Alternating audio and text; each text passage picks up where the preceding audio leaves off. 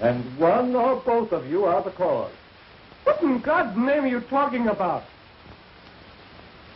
What I did? Cured. Not an aspect of the disease will be left. I'm the one who did this. Me. Only me. I had the disease. Oh, but the doctor said that I was cured. And I believed him. I'm a murderer. That's what I am. I'm murdered by baby. And now I'm murdering my husband. Oh, please, please. Get him, Dr. Harris of New York Neurological Hospital. Oh, please. Oh, show me. Warn me. Oh, I should have stayed with him.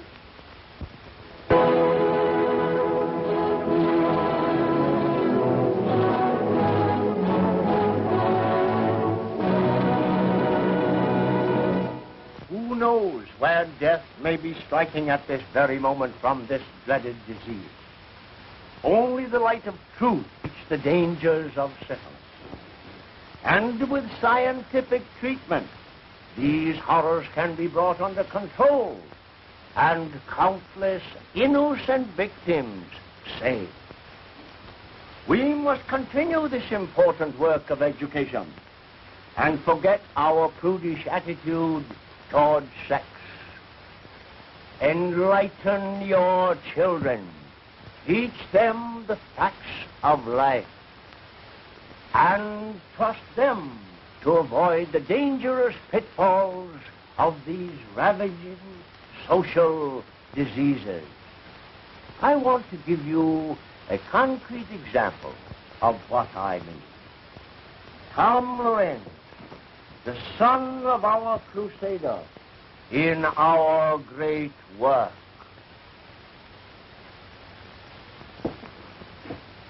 Ladies and gentlemen, first, I want to thank my father that his fight against the follies of youth had saved me from a life of misery.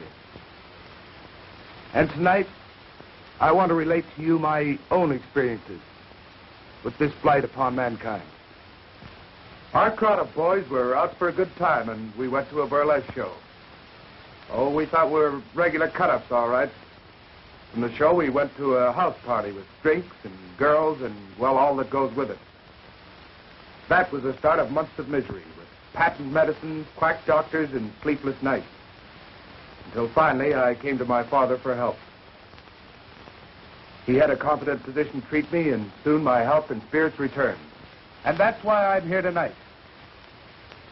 Unashamed to spread the gospel for the benefit of the countless boys and girls who, like myself, indulged in supposedly innocent fun.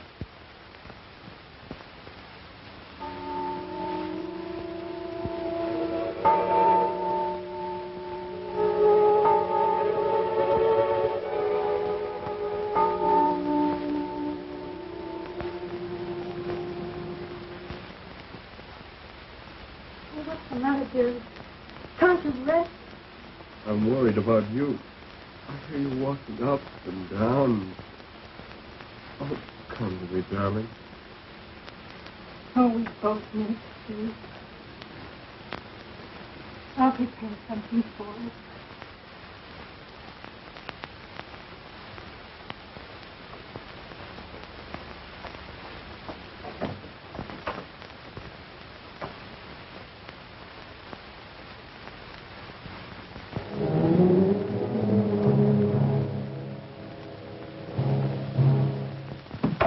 Is that you, dear? Yes, darling.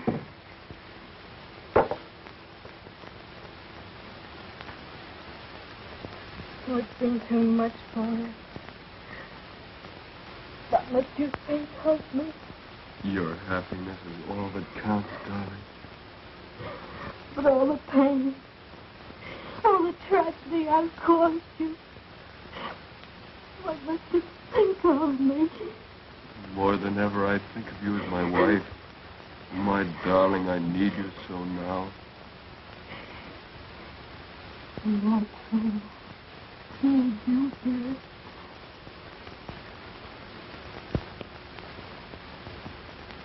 think we'll always be together. Oh. Yes.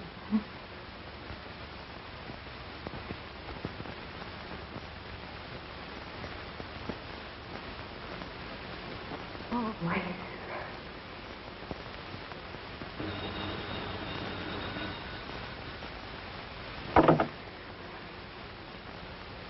Just a moment, please. New York calling. Here's your party. Hello? Millie, I couldn't keep the news to myself any longer.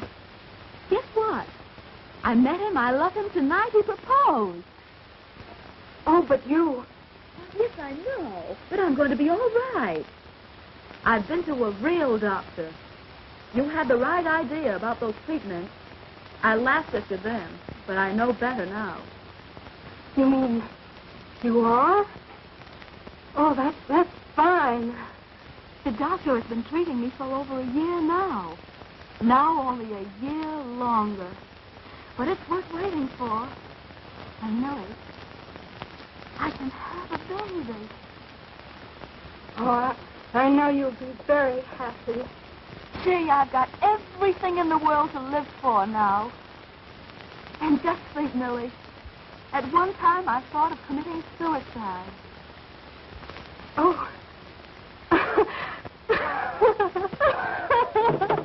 What is it, dear? Oh, it's Jill, and she's going to be married.